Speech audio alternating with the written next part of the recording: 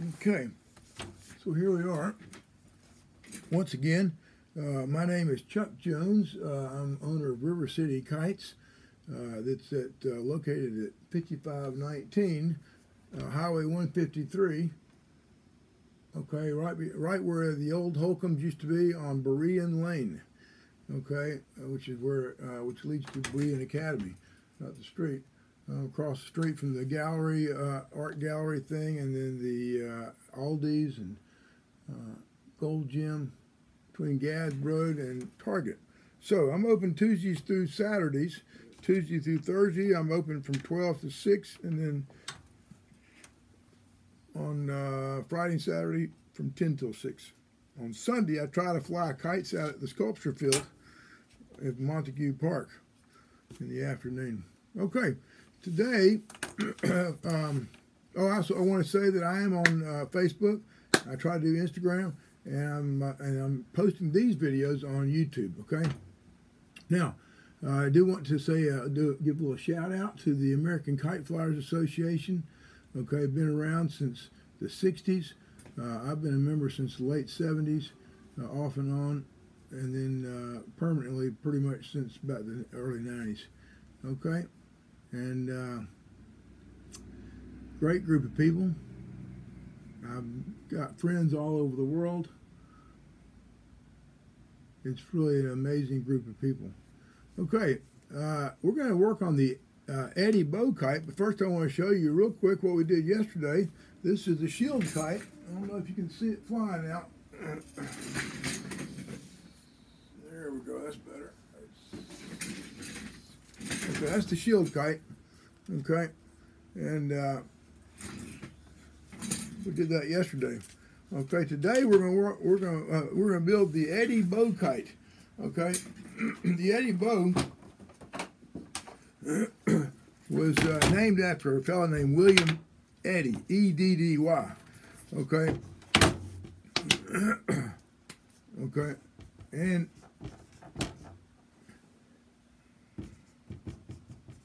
there we go. William Eddy. Okay, so the thing is that William Eddy went out and he discovered he was looking for a kite that would lift weather instruments. Okay, and this is at the turn of the century, before the 1900s. Okay, late 1800s. So that's when a lot of things were going on in the aviation world. William found this kite in Malaysia. It's the same width as it is tall, and it did not need a tail. It was stable. Okay, so this distance right here, this is an Eddy kite. It's a diamond kite. Okay, that's another name for it. But the diamond kites tend to be longer. They tend to be taller than they are wide. The Eddy kite is the same height here. We'll call it A. And this is right here. This is going to be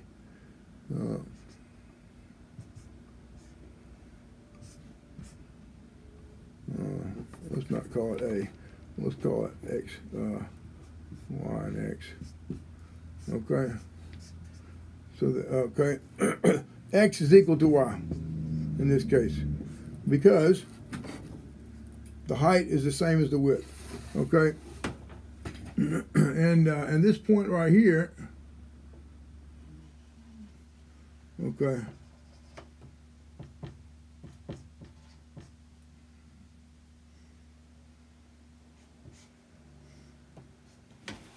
okay, that spot right there is 1/5 of the whole distance. 1/5 of the height is that distance right there, which is going to be equal to what we're calling H1. Okay. We'll get to that in a little bit. Oh my goodness, it's making more of a mess. Okay, so here we go. Let's get on with this.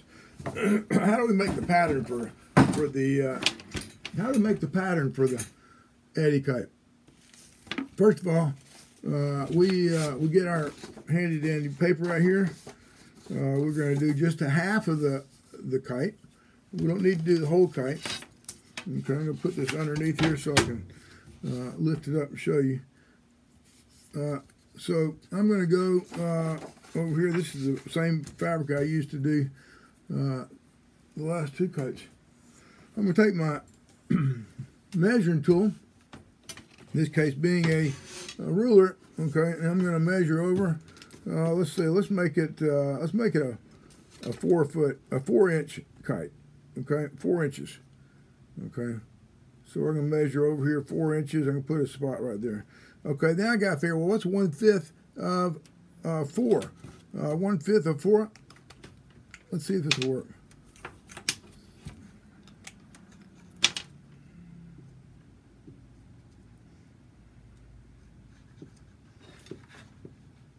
It's equal to 4/5, okay? And 4/5,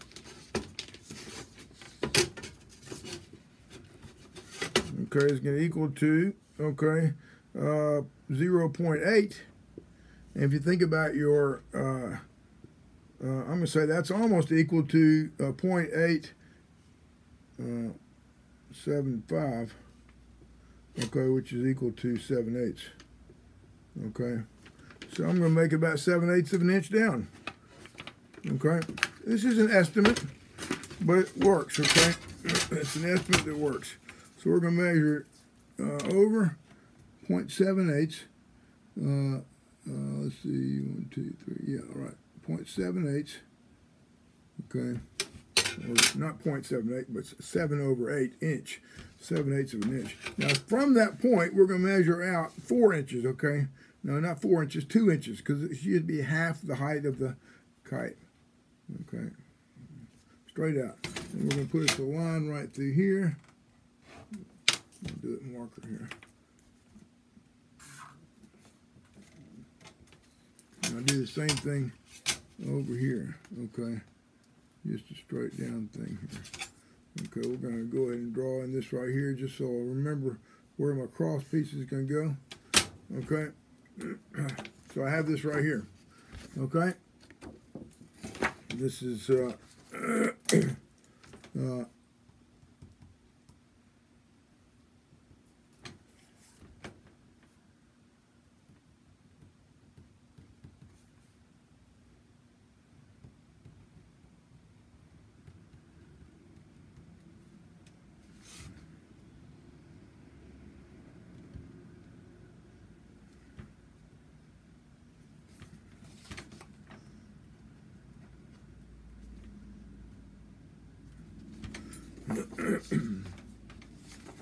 okay, so we have those increments right there. Now I'm going to go ahead and cut that out. Pull out my scissors. Careful to cut on the line. If you're going to be on one side or the other, stay on that side from the get-go. Okay, so there we have my cut-out piece right here, okay? Now I'm going to cut a little notch right here where this cross piece is going to fall, because now I want to have, see, I want to have a notch to know where to tie my string. Now the materials. I've got a puppy pooper scooper or poop bag here.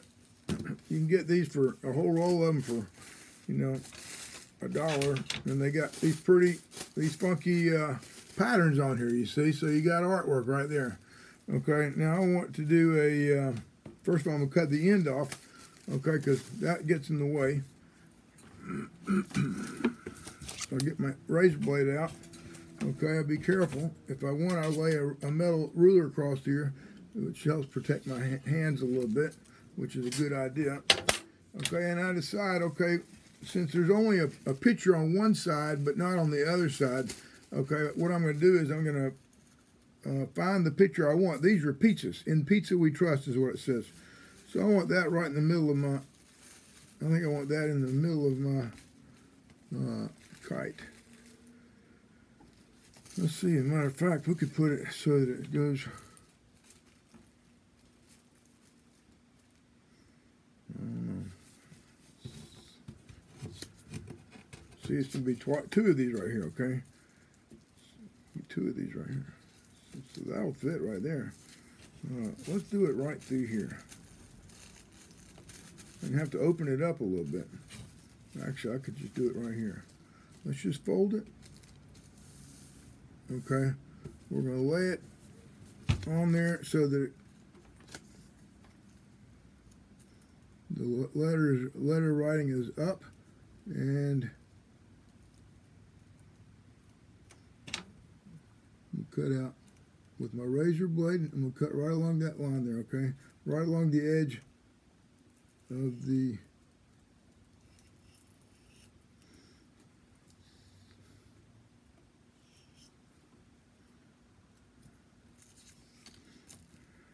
pull it out. Now we should have two of these here, so I'm not going to need both of them. But there's a little pink one, and here's this guy right here, okay? So you end up getting that right there. Okay. Let's see. That's one half of one of these. Okay, cool. And pizza we trust. Okay, now I want to work on the back of this kite. So I'm going to flip this kite over since there's writing on it. And on the back, I'm going to put my sticks. Okay, so I've got some options here. I remember the other day I talked about how I go around in the spring and summer and fall, and I pick out the weeds on the side of the road. They're literally on the side of the road. I get a lot of these from also the riverbank, where the riffraff is, where they throw the rocks down there at the CVA. Then a lot of grass grows up around there in the parking lots. In your vacant lot next door, if you got a vacant lot down the street or in your neighborhood, check it out. Schoolyard, edges of the schoolyards, they're everywhere, okay? Here's one of them right here. This is kind of the last of this one right here, but that's kind of what that looks like, okay? And those are really good grasses right there. Okay, so what I'm going to do is I'm going to pull out one that I want to use for, doesn't have to be very big. In fact, I only have to pull it out, just get a piece of it and break a piece off. Okay, so I'm taking the one about this size right here, okay, and I'm going to lay it right on there, okay? I'm going to cut it later to the right length. I want the heavier end at the top. I want the heavier end of the grass at the top of the kite, okay? And then I'm going to get some tape, and I don't need very much tape. We've talked about this before. You're talking about miniature kites, therefore we want miniature weights, miniature amounts. Okay, I'm only getting a really small amount of tape there, okay? And I'm going to lay that tape underneath the top edge of this plastic about halfway of the tape, about half the tape. And I'm going to do the same thing on the bottom. So it's just barely even sticking out. Let's see, I guess I do need to cut this to size, okay? Okay, there we go. So I'm going to lay this on there if I can get hold of it. If there's a bow to it, see, there's a bit of a bow to it. I want the bow going down like that on top of the plastic. Okay, the heavy end up. I'll just take my finger and put it on top of that tape, and it pulls it right up. And then I grab it and push it down on top of the stick. Okay, I do the same thing on the bottom. Now, that may or may not be enough, okay? I think I may have actually gotten not enough. Okay, so I'm gonna get another piece, and I'm just gonna cut it in half lengthwise. Okay, in half lengthwise. I'm gonna lay that on top and the bottom. I'm gonna do the same thing up toward the top. I think I'll do it underneath the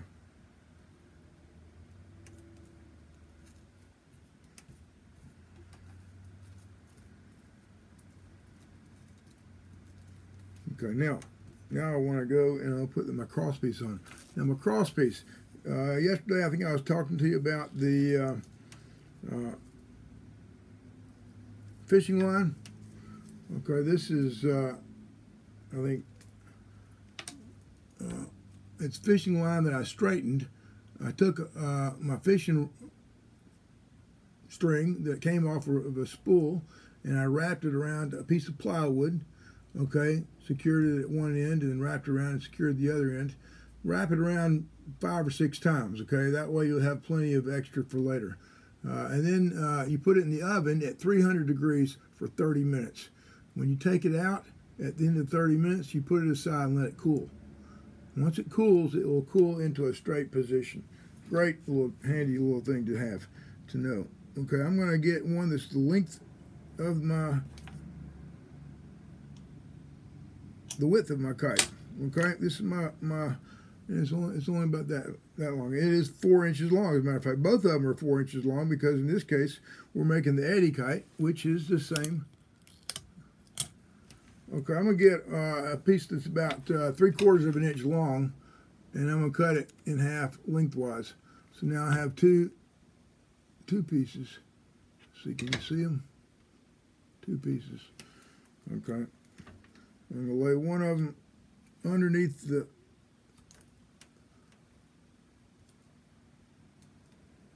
wingtip on one side. I'm going to do it on the same on the other side so that the tape is sticking out. It's sticking out both sides, okay? It's coming out like right here, okay? And same over here, okay?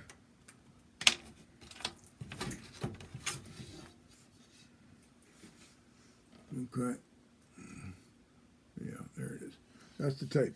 I'm going to take that tape, I'm going to roll it over on top of the spar. Now remember that I got to put that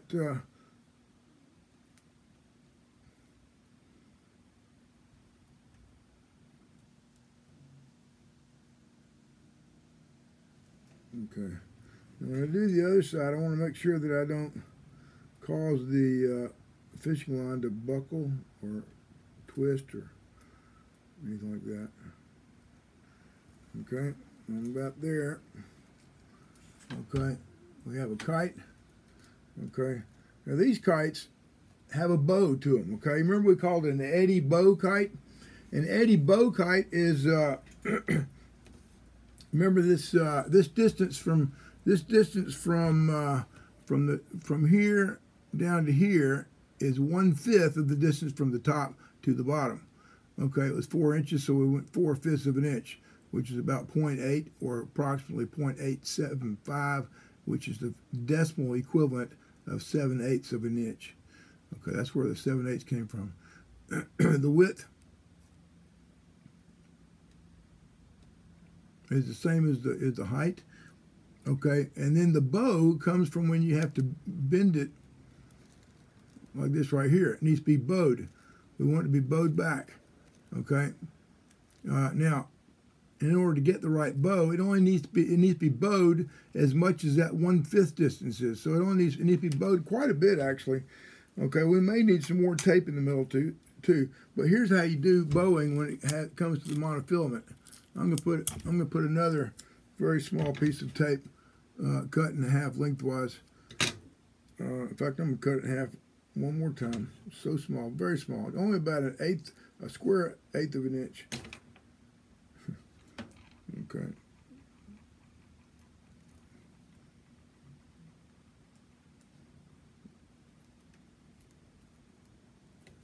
You know, I need to have my little document camera going.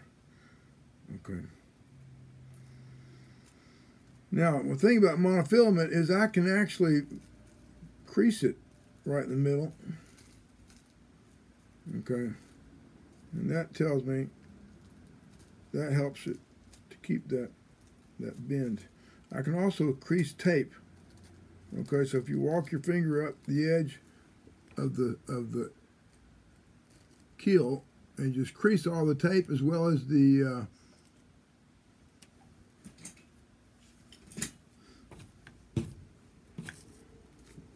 okay. I'm going to make don't need much of a tail here, I don't think. Well, let's see here. Let's use this one right here. Okay. I'm going to make a tail. So I'm just going to get rid of that one.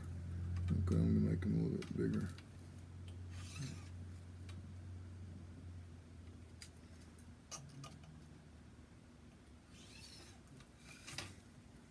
Or I could do what they call a fuzzy tail. That might be fun.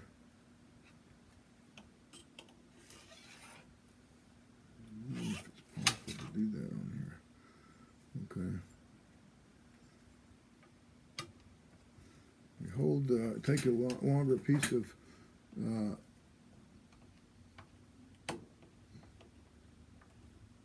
plastic, and then lay your steel ruler not down the center of it, but to one side, and then go through and make little small cuts from the ruler over to the edge,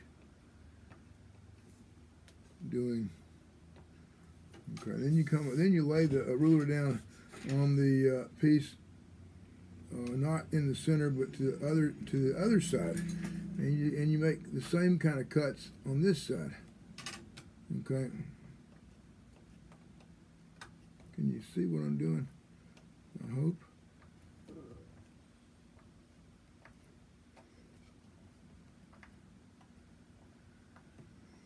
Make a whole bunch of cuts. Excuse me. Cannot believe I did that.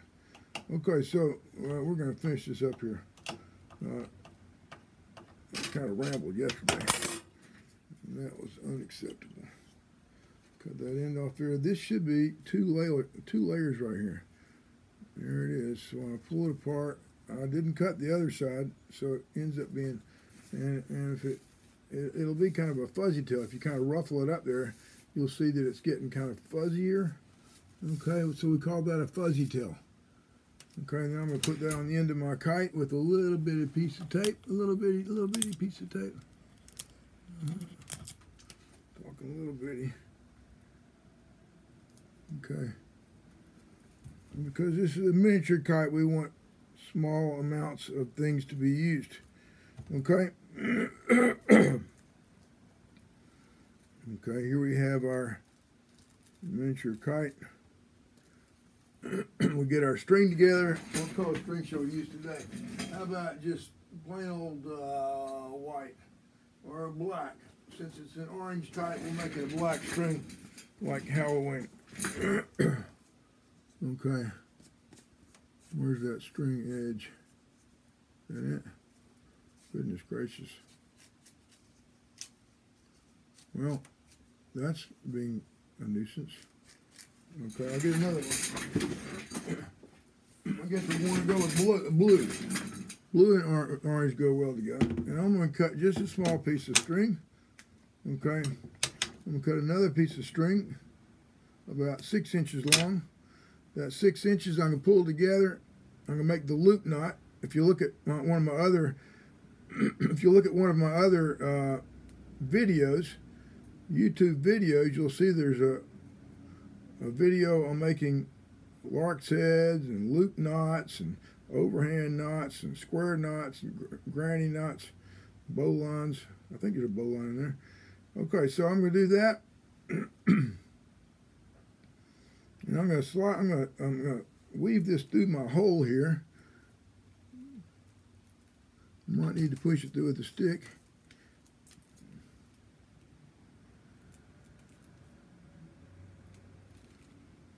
When I go through, I'll come through on one corner of that, and I want to cross over both the cross piece and the keel. And I'm going to push it right down in there again so that it crosses over both of those. I missed it.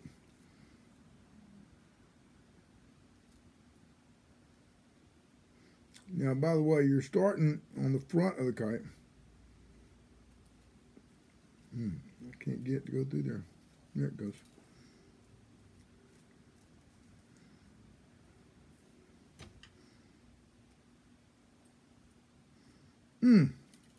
Doggone it. Pulled it right through there again. Let's try it this way. Okay, start on the front.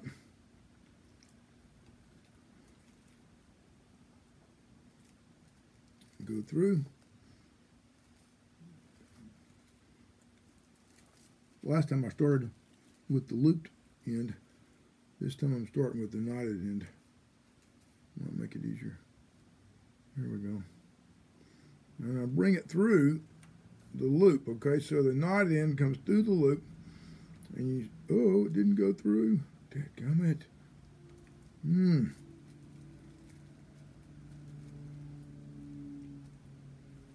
I'm having the doggiest time.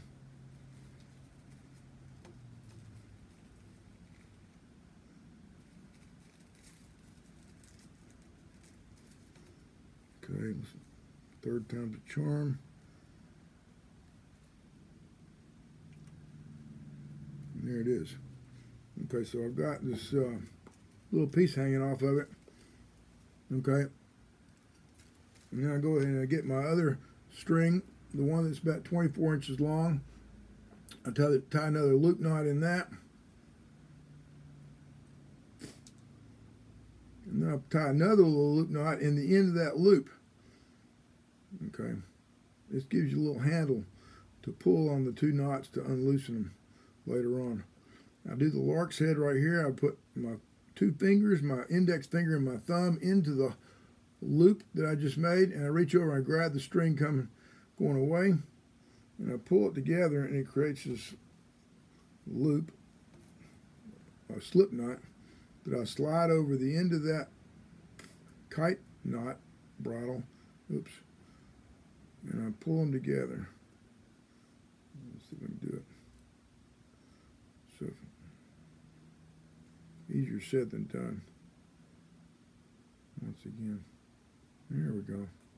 Those knots will slide down to each other, and then you have your kite. Now I'm going to attach this other end of the string to my stick, which I'm just going to use a piece of this grass here.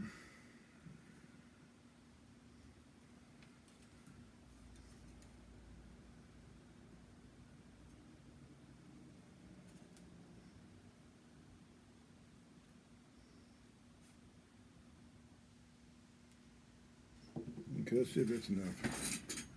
Okay.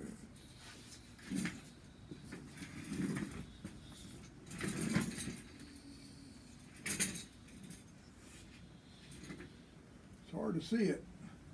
Okay, there it is. There, I'm getting it to do it now. Okay, so there you have it. And that's about the end of this show. These things seem to be lasting right about 30 minutes. This is 27.5 minutes. You have a good day. Once again, this is River City Kites in Chattanooga, Tennessee, 5519 Highway 153, Suite 6, 37343. Okay, you have a nice day. Once again, love you, American Kite Flyers Association and Kite Flyers of the world. Stay safe. God bless you. Or may you have a blessed day.